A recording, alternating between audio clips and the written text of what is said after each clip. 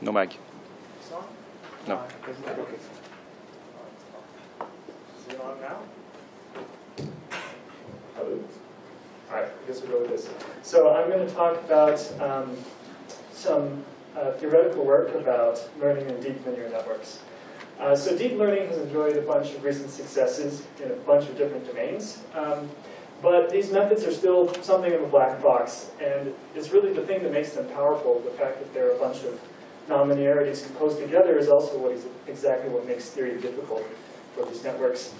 So in this talk, I'm going to be trying to take a theoretical perspective. So it's not directly aimed at achieving better performance, although we'll kind of get there at the end, but we're really interested in these basic questions to help our intuition. How does training time scale with depth?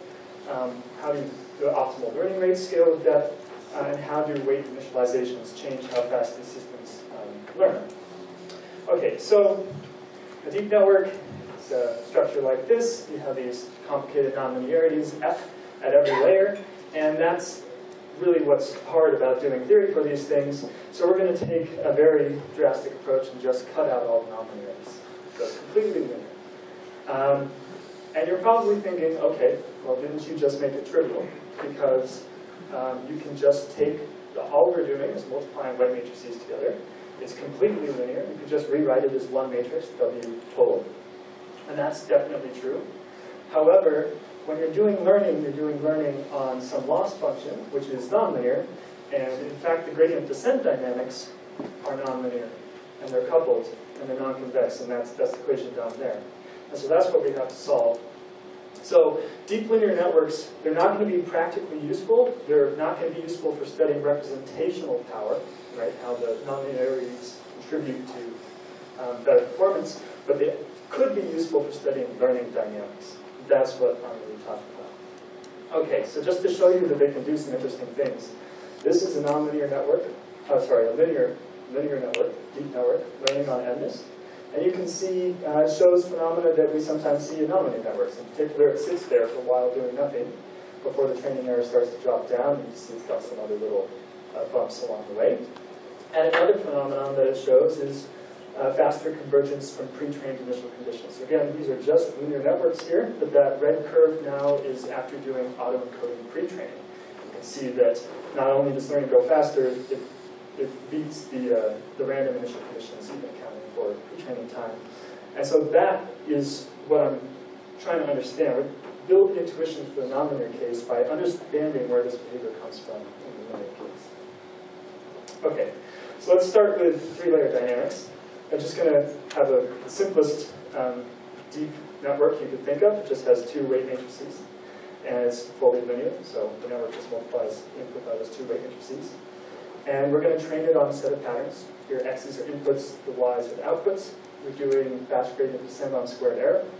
Just the simplest setup you can come up with. And that gives rise to these two coupled and nonlinear differential equations. So this is what we have to solve. And the only way that the training patterns enter these equations is through these input correlation matrices and the input-output correlations. And for this talk, I'm just going to assume you've lightened the data. So take the input correlations out. The paper has more general case. All right, so what happens in this system? Well, first we can talk about what happens if you run the system to convergence. Just run it forever. And that's been known for a long time. If you run it to a convergence, then the weights just converge to the input-output correlation matrix, which you could decompose with the SVD, which will be relevant in a second. And so there's a simple endpoint, and we know where we're going. But how do you approach that? Because you can approach it in a very interesting way, it turns out. And so what we've been able to do is find a set of exact solutions for particular initial conditions that describe the entire trajectory. So here's how it works. Eventually, the network is going to come to represent the SVD of the input-output correlation, so it's the top n components where n is the hidden layer size. And essentially what the network input-output map is doing is learning those singular values. So as over time, these singular values are increasing as a time-dependent singular value solution where the increase is according to that particular function A up there. And I've plotted it down there. You can see just sort of these sigmoidal bumps where you start at a low effective singular value strength and you rise to the correct singular value strength for the data set. And this is all for a special set of very balanced decoupled initial conditions. Okay, so one thing we can do with this is just talk about learning time. So how long does it take to learn one particular mode? Well, it turns out it's proportional essentially to 1 over the size of the singular value. So this is a very intuitive result. It says if your input-output map has a very strong correlation, you learn that faster in roughly proportional time. And on the other side here, what I'm showing is the fact that, so I mentioned that these are from special initial conditions, but if you just run from random initial conditions, it turns out that the solutions rapidly decouple. So the red lines here are from simulating a network with full random initial conditions. You can see that the analytic solutions are still reasonably good approximations. Okay, so each mode is learned in time 1 over s, and the singular values are determining the learning speed. Now what about deeper networks? It turns out we can take the same approach, also use it in deeper networks, and now each effective singular value is evolving according to a more complex differential equation, which is written here. And one thing that we get from this is the combined gradient. We sort of sum up the gradient contribution you're getting from all the layers. That combined gradient is order of the number of layers, right? So that will be relevant later. And so what we really like to know is how learning time changes as we increase the depth of the network. And to do that, we also need to know what the optimal, like the largest stable learning rate is, because we can't just pick any learning rate. And so we're going to estimate that using the inverse of the maximal eigenvalue of the Hessian. And that gives us an optimal learning rate scaling of 1 over n. Okay, so now we're in a position to answer a key question in deep learning theory, I would say, which is how much slower is a really deep network than a shallow network? Is it infinitely slower? And you might think it's infinitely slower because the learning rate scales as 1 over n. But in fact, the time difference for a deep network versus a 3-layer network remains finite. So a deep linear network can be only a finite time slower, if you have, at least if you have these special initial conditions. All right, so what's the intuition for this? It's a very simple intuition. The gradient norm is order number of layers. The learning rate is 1 over the number of layers, so you multiply the two. The learning time is approximately constant. Okay. And so learning can be fast with the right initial conditions. And we wanted to go check this, so we did some experiments on MNIST. These are depths ranging from 3 to 100. 100's really seriously deep. And we did 1,000 hidden units. And it's the exact setup of the equations I showed you before.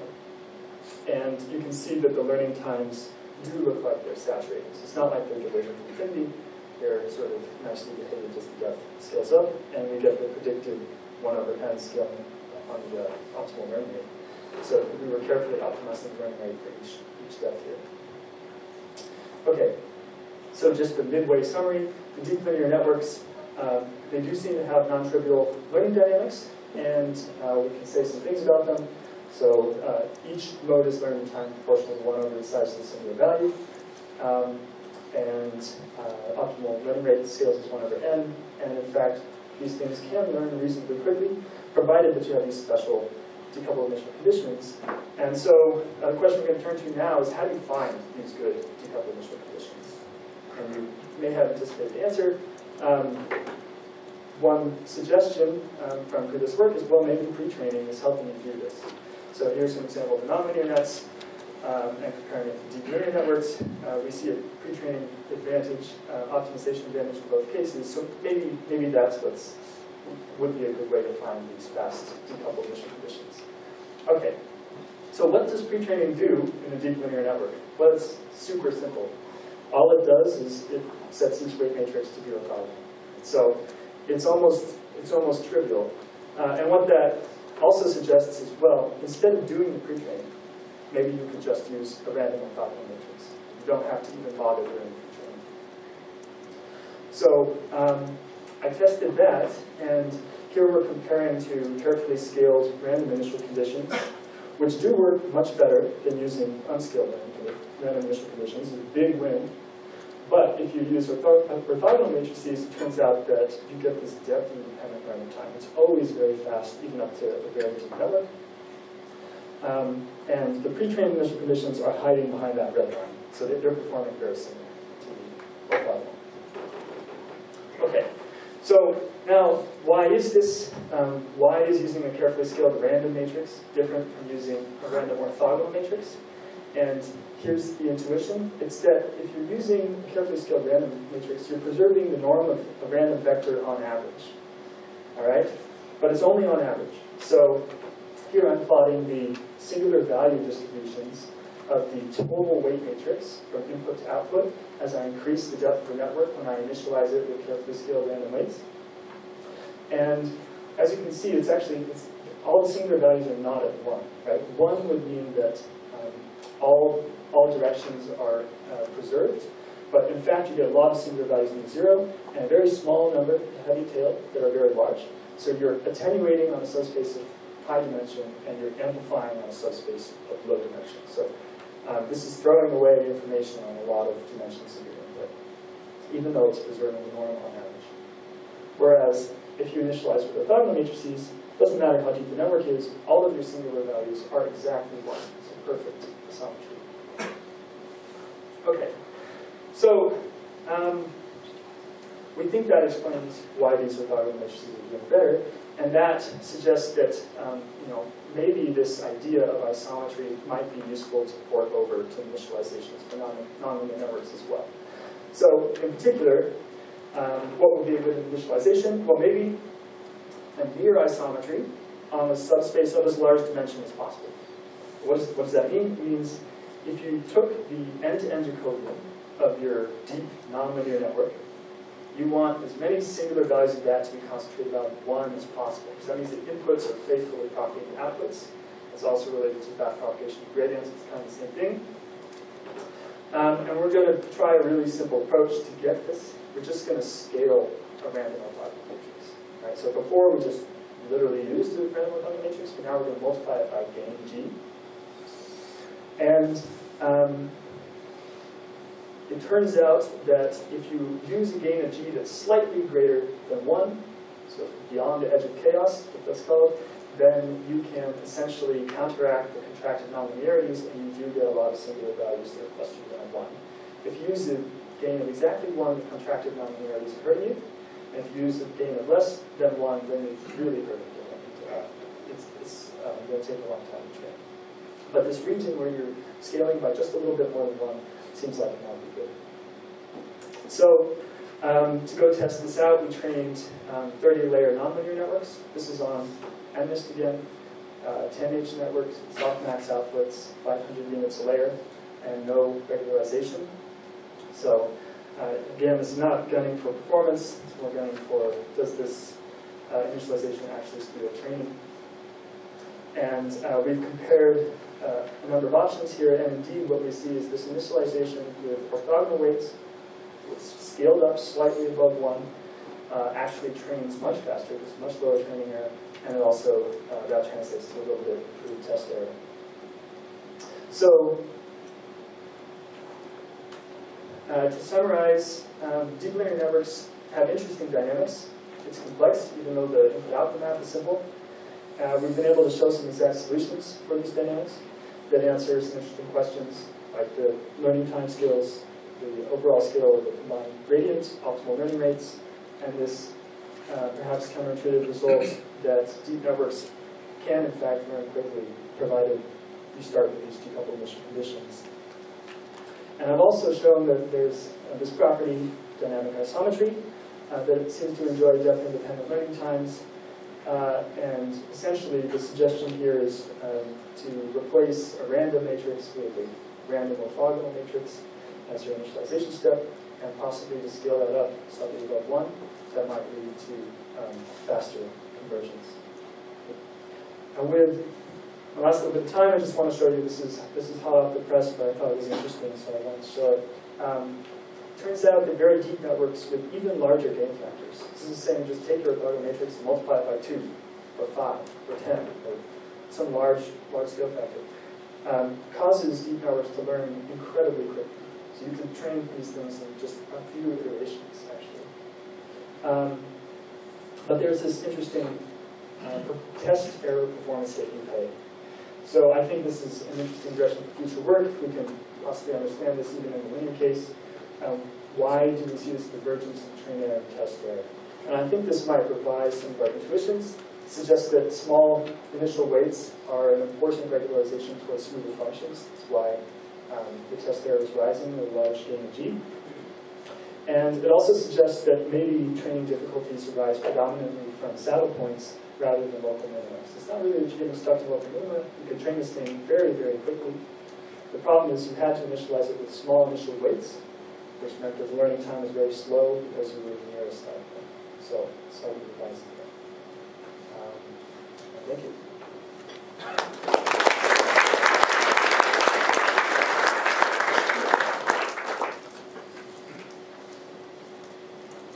Really interesting talk. What do you do about non-square matrices? You're assuming all the weight matrices are square. Yeah, I assume that for this talk. It's actually not a problem. The details are in the paper, and essentially what you do is you just need a weight matrix where its SVD has only ones or zeros. And so you sort of have a product of two orthogonal matrices. But it all works out. So I should mention the hidden layer sizes are not constrained. The overcomplete, undercomplete, anything. Yeah. So it's also quite common that after some time it will be released by the factor of that error, correct? Do you think it's related with the fact that you might be learning some particular eigenvectors first, and as you learn it, then you increase learning rate to be related to the magnitude of the following eigenvalues? Yeah, that's an interesting suggestion. I think that could be the case. Yeah. So another direction in future work is we have a lot of different schemes for adjusting learning rates. You might be able to look at those out of grad, etc. in this context to see how they behave in deep neural networks. Do you learn the final weights of your softmax, the last layer, in the same way, or do you initialize them in the same way? Because the scale of that final matrix is also related to the temperature of your softmax and might really affect the way your learning goes. That's interesting. I haven't. Yeah, we do initialize it the same way. So maybe I should look at that. Yeah. Do you orthogonalize also during training, or do you just initialize your orthogonal matrix? And do you think that would be good to keep that constraint in training? It's an intriguing proposal. So I think Ashok Bangio has some work suggesting sort of explicitly enforcing this dynamic assumption during training. Maybe particularly helpful for the current mothers. I think it's worth trying. Yeah. What are your thoughts on? You said that the Jacobian of the overall weight matrix is somehow related to backpropagation with gradients. And that's a big problem for training deep recurrent neural networks. But the long short-term memory architecture, for example, gets around that. Does your theory have anything to say about the LSTM architecture? I don't think I'm familiar enough with it to say. It's an interesting question. I have an answer. Oh. It only provides a single value of 1 for the one part of the Jacobian, which is the self loops. And so it goes partway towards achieving what they're looking for, but it doesn't do it completely. Yeah, maybe another comment just to put out there is the problem of vanishing gradients is absolutely a problem in these deep linear networks. So that is one thing that's in a deep linear network as well as a deep nonlinear network. It's not doesn't require the nonlinear. Okay, let's thank Andrew again.